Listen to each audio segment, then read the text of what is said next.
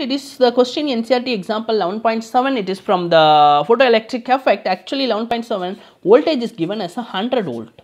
They are asking wavelength. Wavelength is equal to h divided by p because momentum is equal to h divided by lambda we know. Okay. Lambda is equal to just a cross multiplication h divided by momentum. Okay.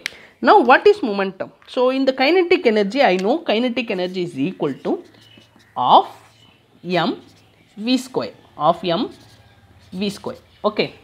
So kinetic energy is equal to kinetic energy you can write as a E. Okay. So E is equal to of m v square. Okay. The same value numerator m denominator m I am going to multiple. So mass square velocity square divided by 2m like this also will get.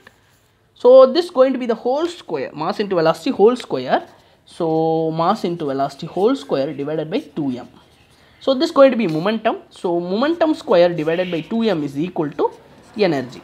So this you can take it here. So momentum square is equal to 2m e. So if you want momentum, momentum is equal to root of 2m. Electron energy is going to be ev. Okay.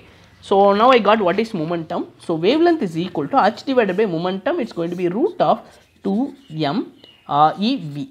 Okay, it's Planck constant, it's mass of electron, it's charge of electron, except voltage remaining everything constant. If you are doing this 1.227 nanometer will get.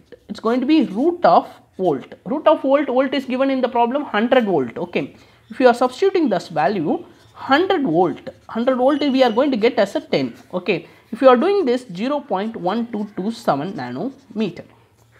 Okay, the same problem if you want in angstrom unit 1.227 angstrom unit. Same value. Okay, nanometer is 10 power minus 9 meter. Okay, with this value angstrom unit 10 power minus 10 meter with this value.